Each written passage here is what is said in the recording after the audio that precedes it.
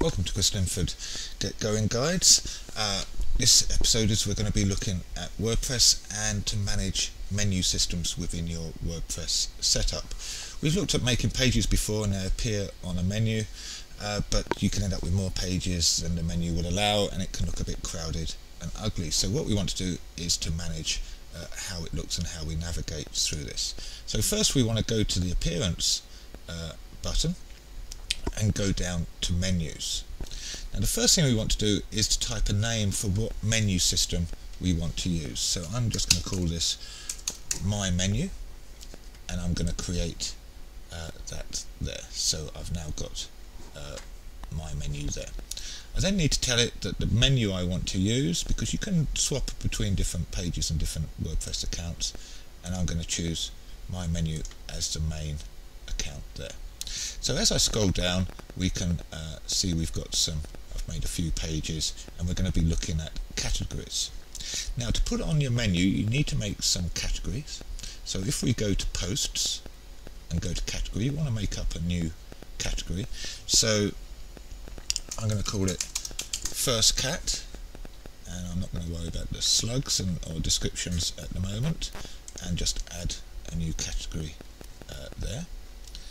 And you can see that it appears here. I can edit it and delete it if I want to change my mind later on. And I'm going to make another one,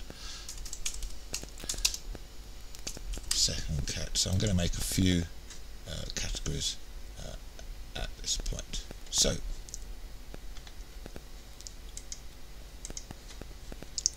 I can see it, I've got it there. Now if I go back to the Appearance and Menus, you can see at the bottom, if I view all, my categories have come here. The default is most used, because I haven't used anything at the moment apart from uncategorized. You need to click View All, so just remember to do that. So now, what I want to do now is to add a menu item. I want to add items to this menu. So all I do is click on the categories that I want and add them to the menu. And now you can see that they've appeared there. Now if I go back to visit the site, got to remember, always press Save Menu. Always forget to do that, just to update it so it knows what to do. It does give you that warning message. And now when I've got here, the menu system has now changed from the default one, which we had in the page setup, to First Cat and Second Cat. So I've made these menu items. So what I want to do now is to make drop-down items for it. So these are pages. So categories are the things that go horizontally along, but now I want to add these pages to the menu. So I just add the pages to the menu, same as I added the cats, and you can see that they appear here.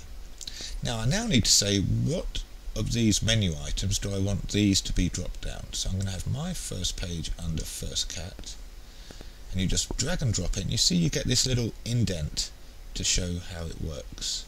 And I'm going to have the third page under the second category. So let's save that and see what we've got here. So you can see I've got First Cat and now my new page has appeared there. Second Cat, my third page. Because I haven't allocated the second page to a category yet, it's still appearing on the menu. And so the second page still hasn't been aligned. So these are drop downs, but I can also make one drop down to spawn a side window. So I can take this and make this an indent from there. And then I can see that I get a pop out. So if I save this, I can then view the site, and First Cat, if I go there, it pops out a sub menu from there. Second Cat goes to third page, and so I can just click on the pages that I want and it will take me to the pages that I've got, and I can just thumb around at any point from there. And that's as easy as it is to make menus. The important thing is just to go to the menu, and you can look at that, and you can just change your mind later on. So if I now want the second page to appear in the second menu, second category menu, I can just drag and drop it save it, and now when I visit the site, Second Cat will now have those. So I can just rearrange the navigation of these sites at any time. So menus are really good, very important to set up well, and then you can work with them to your heart's content. So find me at www.chrislinfordco.uk.